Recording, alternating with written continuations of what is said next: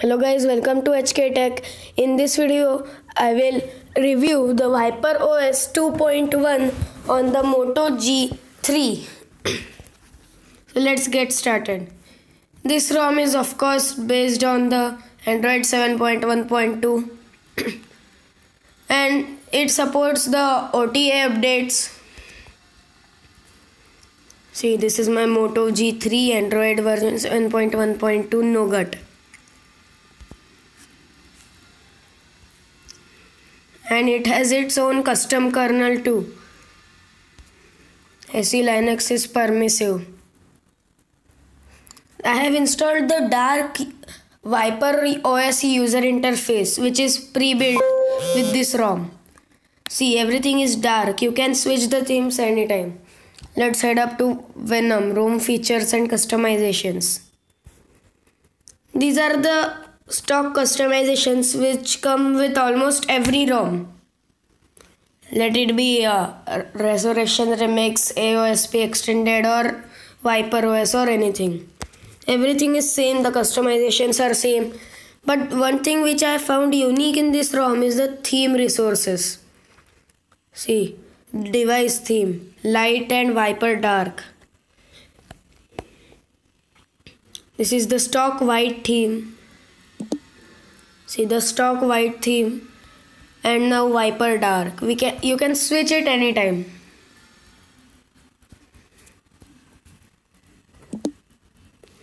Dynamic notification tile. These things are dynamic and etc. Used for dark themes. Nothing about these customizations. Well, this ROM is real smooth.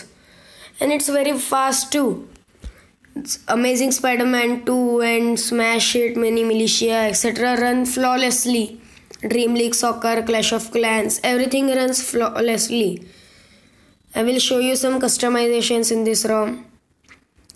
Another thing which I like in some recent ROMs which come now is the Substratum, Magisk Manager. Come here right into the settings automatically once you install them. And you don't even have to install them as system apps. Let's see how much storage its Android usage. How much storage the system uses. It's calculating.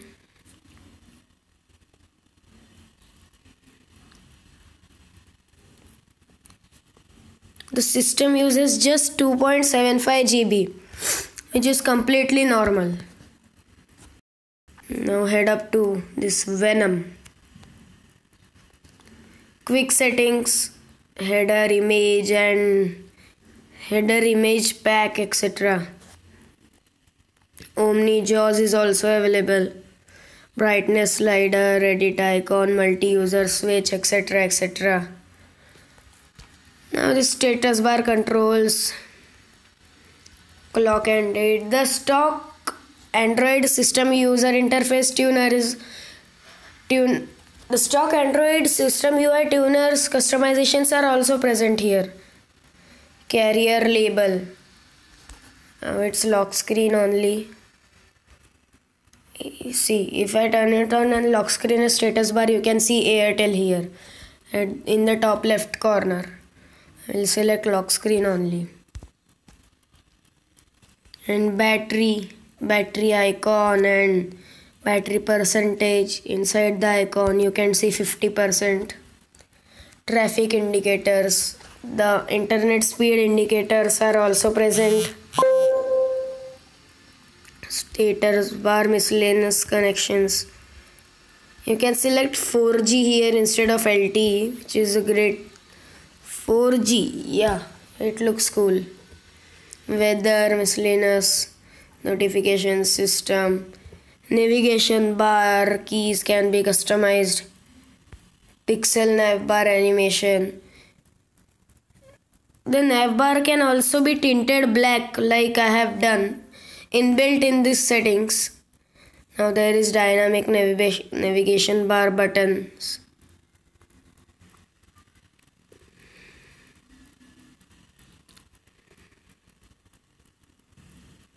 volume buttons, customization, power button, etc. Power menu. Advanced restart can be selected from here. It's not enabled by default, but it can be selected here. Restart menu, sound panel, screenshot and airplane mode can be available. Recent screen. Now grid and card are the two recent sites. I will select grid. Okay, restart.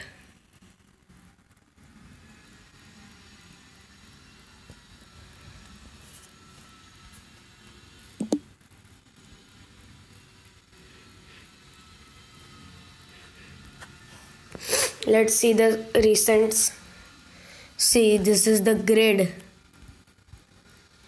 This doesn't look that cool.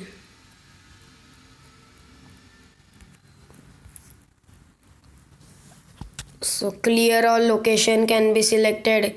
Clear all round button, enable, disable. The memory bar can also be there and you can also change its color. And about, and that's all about the customizations.